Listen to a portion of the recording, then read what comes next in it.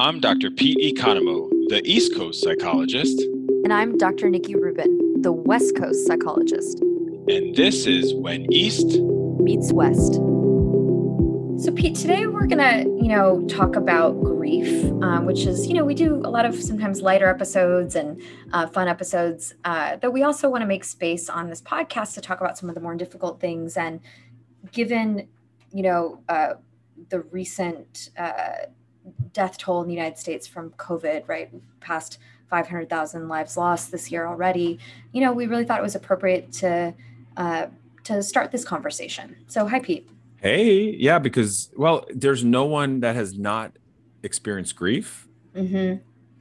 I mean, no, I guess maybe if you're like a kid or something.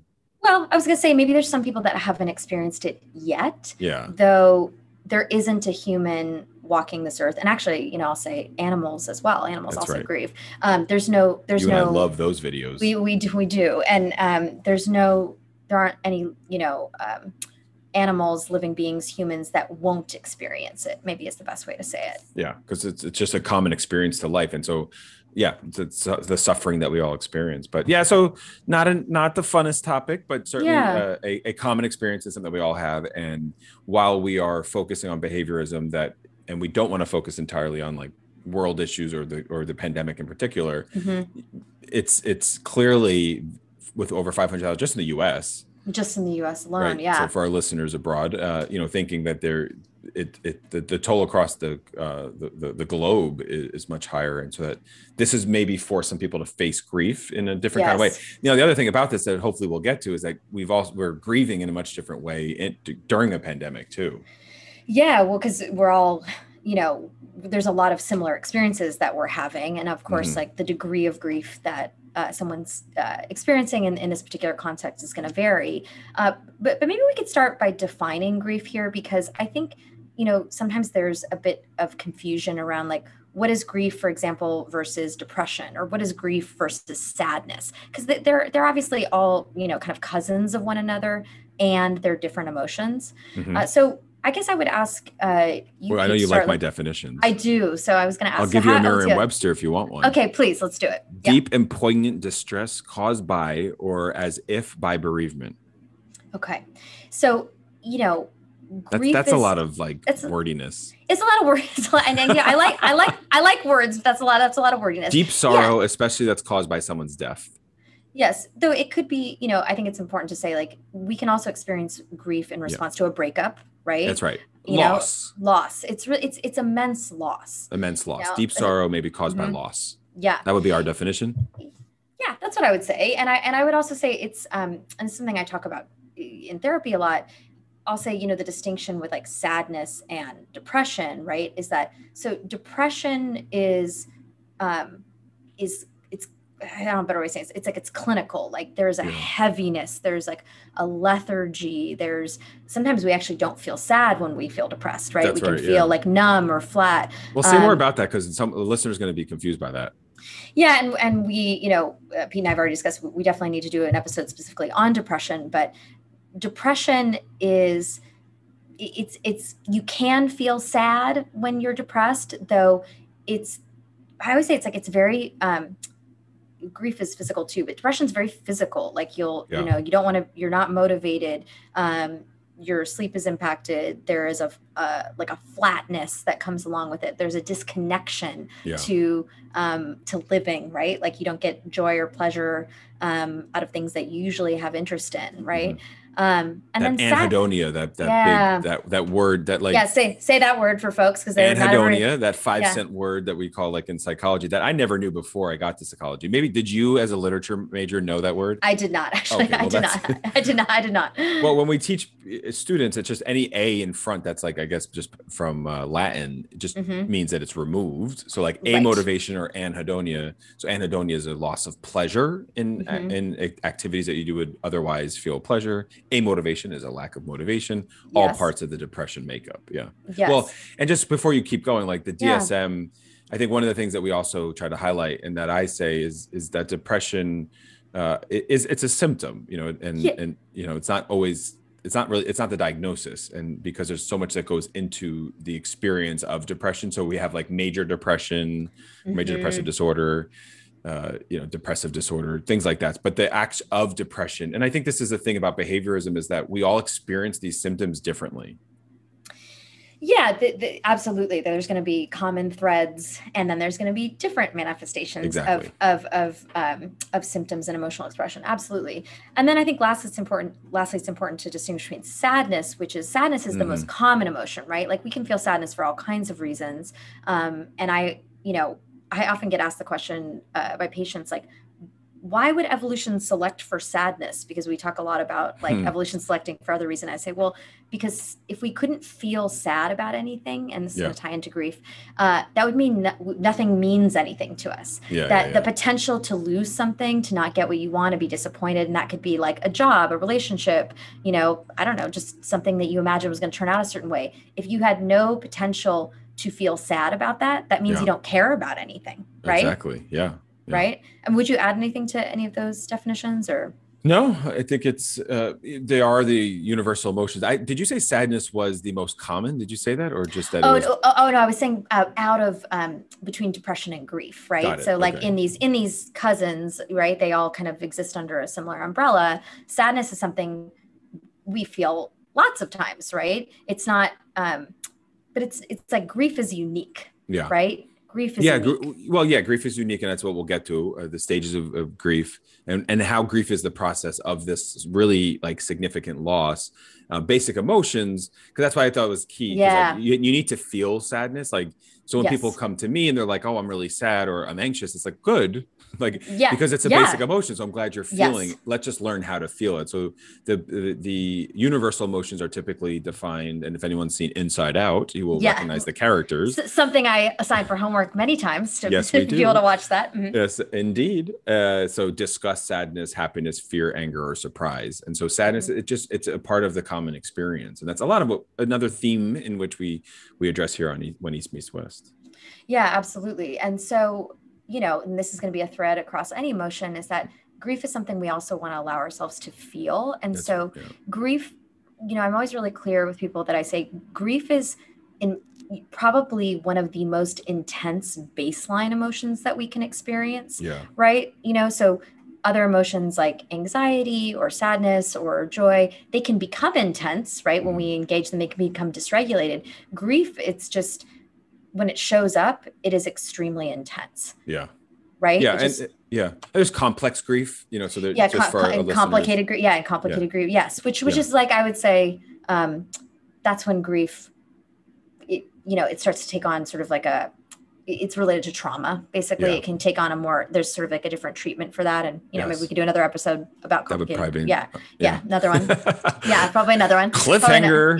Cliffhanger. So getting back to grief here, and maybe this would be an important time I'm sure people are thinking as we're talking, like, oh, I've heard of like the 5 stages of grief, right? Yes.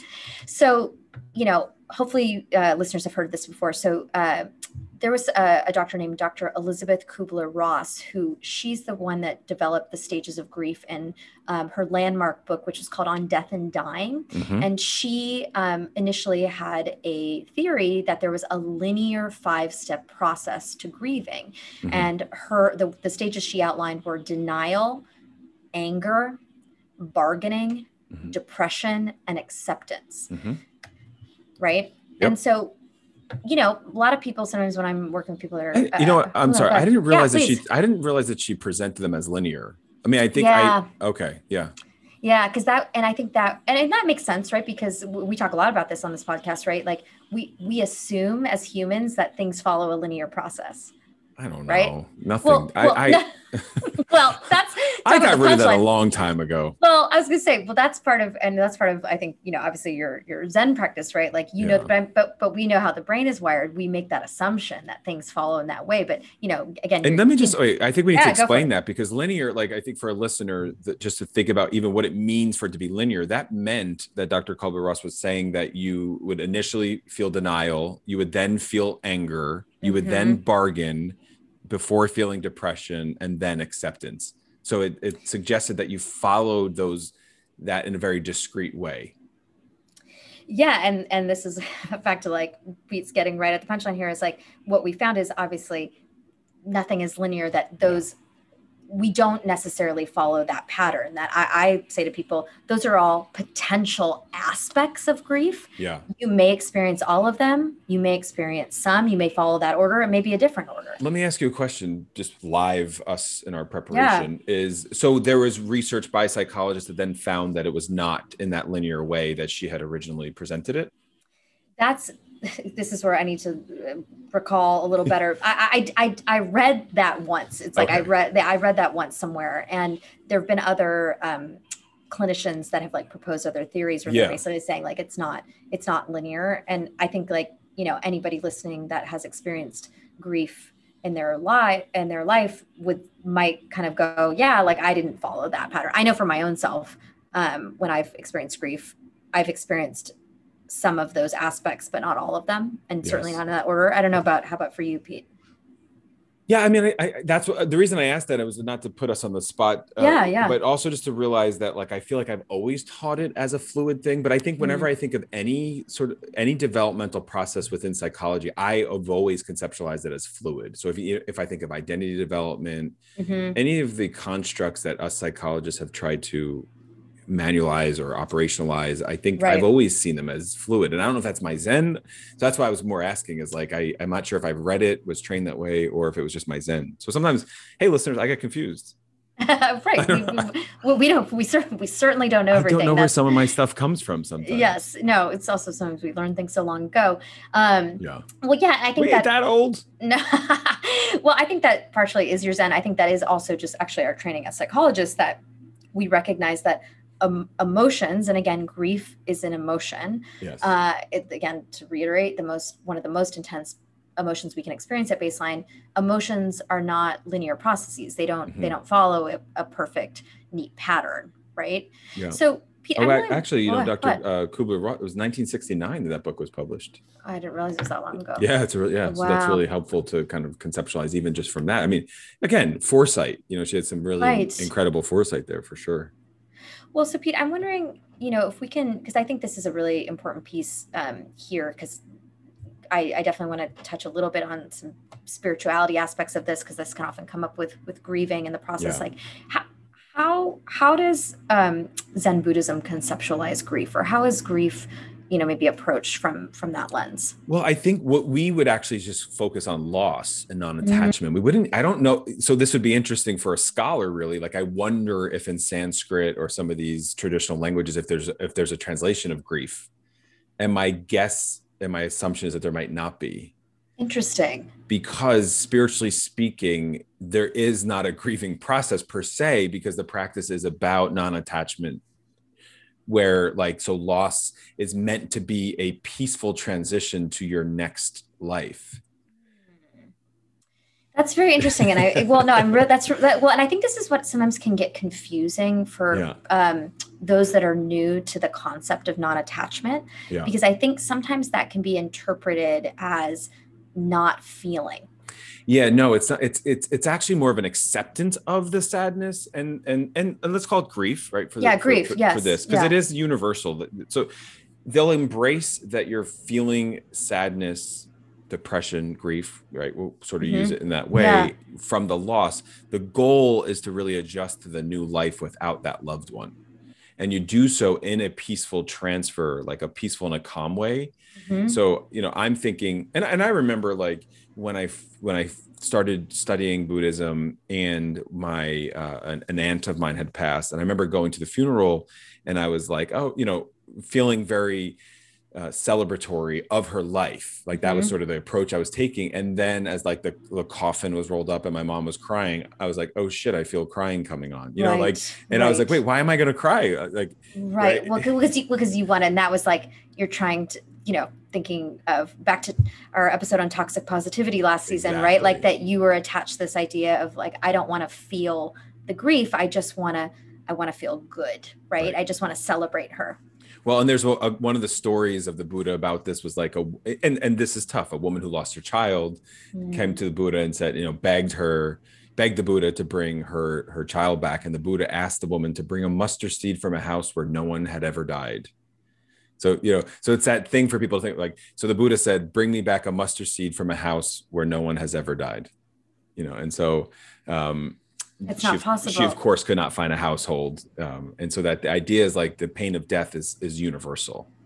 And that's right. the universality of dying. Yeah. Well, and I was gonna say, it's like, this is, and we've touched on this in previous episodes, Eastern practices are much more skillful at bringing that into our conceptualization of being alive, right? That like part of being alive is that, again, like impermanence, and like we'll all die at some point, right? Like that's going to happen. And I think from a Western perspective, and I'm going to be honest, I think even in psychology, even from cognitive behavioral therapy standpoint, we can get really focused on like, let's get better, right? Like let's improve. Well, that's what I was thinking about with the DSM, because I don't know if I think the DSM allows for 6 months of bereavement.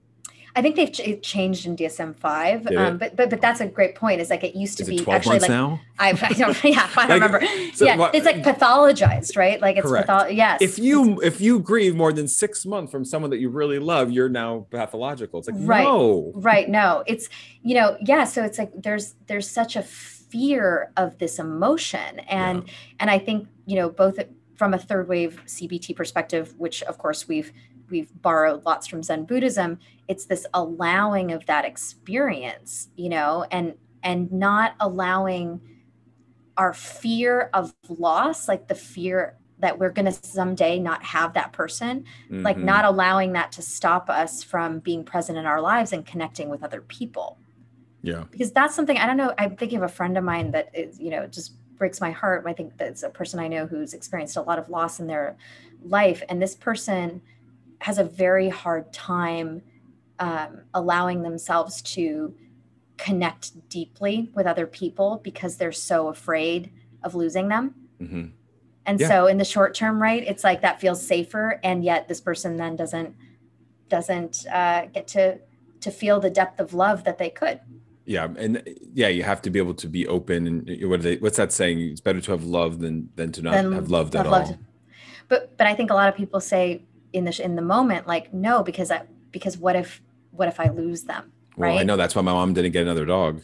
Right. Well, yeah. Right. Mom, if you're listening. And I challenged her. I said, well, is it better to like not have the tragedy of losing a dog versus owning one and being able to experience a love for the X amount of years that you have them? And that's a values decision. It is. Well, and I think, again, if we come back to just the intensity of the experience of grief, when we're going through it, a lot of people can judge that as like, this isn't worth it.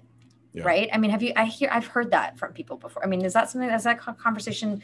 I mean, that's something obviously I also challenge, but like, I understand it. Like, they're like, I can't feel this way. Yeah. Well, yes. I mean, it's fearful. And I'm reminded, so just to bring in some of the Eastern stuff to think about, a really good friend of mine, when he lost his mom in a Baptist church, so sort of thinking about, it was really, really intense, the ceremony, just lots of screaming, and non-judgment of the emotion. Right. Just like allowing what's just whatever come and throw yourself on the floor and do whatever you need to do, and like having studied some of the Buddhist stuff, which is like, well, do it peacefully and calm and accept. And, sometimes in some Buddhist traditions, depending on where they are in the world, they would have ceremonies, and the ceremonies might just put the body on top of a mountain and let the vultures come eat it, because then you're feeding in the cycle of life. And so there you are watching a loved one just be eaten by birds. Like that's in Tibet, in some Tibetan literature. That's amazing, and we have teachings of reincarnation, and Buddhists often will do cremation, because they don't believe that their body is theirs. They believe that their body is just a vehicle and that it's just borrowed for this life. Right. Well, because of course that gets into like concept of like souls and who we are. I think I want to. Before we're going to end here in a couple of moments, but there are two things I just want to add about that. I want to go back to what you're saying about like the sound, the screaming and the sounds that people are making. There's something very primal about grief, right? And reminded of two things I've read about animals. Yeah. Which really just like, they hit me so hard when I think about it. The Don't first cry. is, I will probably, I probably will. So the first was I had read this beautiful article in the New York Times a while ago about this, about actually this man in New York who takes care of birds when their owners pass, because birds can live like 30, 40, 50 years. Yeah. And the birds grieve. And they wail.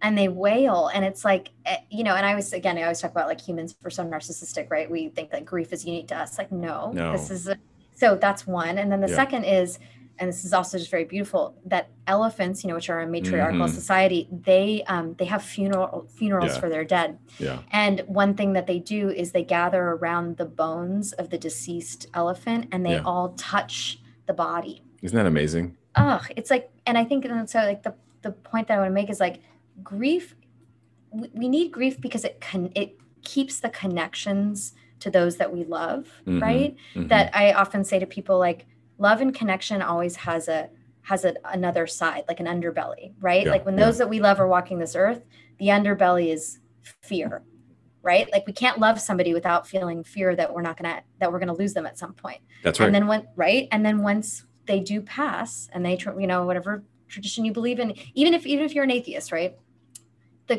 Then there's grief with the love, but the love and connection isn't severed by death, right? Yeah. Yeah. So it remains. It remains. Yeah. But I think that's a difficult concept for people to connect with because they're so afraid of the feeling. Yeah, and it's about celebrate, and that's why some people are going to think it's weird that I said celebratory of my aunt's life. And really it's about, and it's one of the things I say to a lot of people in my personal life, is just celebrating the person's memories. And that works for me, but that could also be part of the positive toxicity and, really trying to find, and I think the key here is just doing what works for you, identifying that there are these stages of grief, notice them, label them, and then that you're going to like ebb and flow through all of them, and that it's fluid in how you go through the process. Yeah. And I'll end with something a friend of mine has told me that I believe it comes from the book Through the Looking Glass, which is this concept that she always says, I find it very helpful personally, that grief is like a brick that we carry with us. And at first it's very heavy. And over time it gets, we get used to it, but it's with us always. And that brick that we carry with us is what connects us to those that we've loved and lost. This has been When East Meets West. I'm Dr. Nikki Rubin. And I'm Dr. Pete Economo. Be present, be brave. This has been When East Meets West. All material is based on opinion and educational training of Drs. Pete Economo and Nikki Rubin. Content is for informational and educational purposes only.